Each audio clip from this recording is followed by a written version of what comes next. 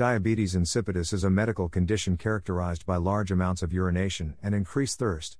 The amount of urine produced can be 20 liters per day. Diabetes insipidus refers to a defect in normal dilution due to the absence of antidiuretic hormone, also called vasopressin. Sometimes it is caused by antidiuretic hormone insensitivity of the collecting tubules to ADH, leading to a loss of H2O water in the urine.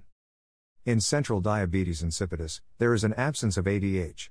Common causes of CDI, central diabetes insipidus, include central nervous system, CNS, trauma and tumors. The reduction of fluid has little effect on the concentration of the urine. Complications may include dehydration or seizures.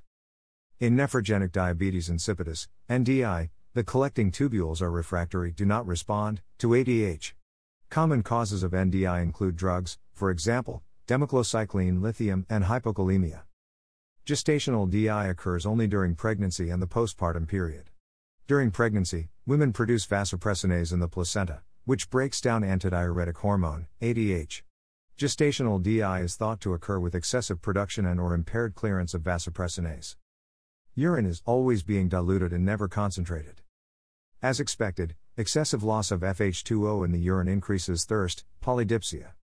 Inability to reabsorb FH2O causes polyuria, excess urination. Hypernatremia is due to loss of pure water. Diagnosis.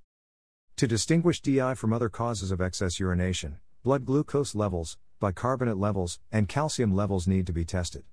Measurement of blood electrolytes can reveal a high sodium level, hypernatremia, as dehydration develops. Urinalysis demonstrates dilute urine with low specific gravity. Urine osmolarity and electrolyte levels are typically low. Treatment. Treatment involves drinking sufficient fluids to prevent dehydration. Other treatments depend on the type. In central and gestational DI, treatment is with desmopressin.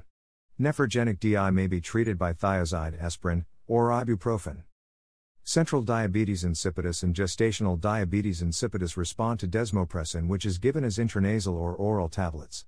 Carbamazepine, an anticonvulsive medication, has also had some success in this type of diabetes insipidus.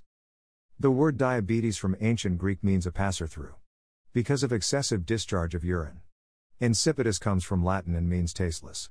Because of no glucose in the urine and no sweet smell of the urine.